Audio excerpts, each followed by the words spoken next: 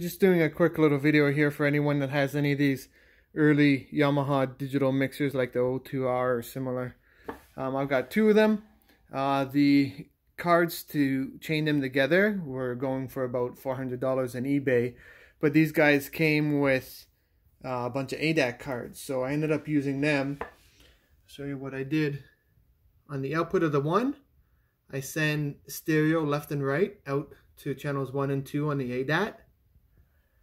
Those come over to here and come in on tape 9 and 10 on the Adat.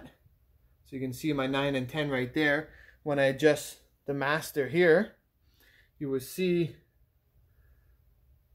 the levels go up and down on the second mixer. So the levels are coming in on a tape channel, so I'm not using up any of my input channels down here. I still have all the faders to control stuff. I'm just getting stuff coming in on a tape deck and being mixed in with the master out. And then I use the digital out, the SPDIF RCA style connection on the back of this mixer to go into the MX1, because the MX1 is my audio interface to go into my computer. So now you see those levels all coming from that first mixer way down there, and you'll see when I adjust the levels over there, it's going to go down here on the MX1.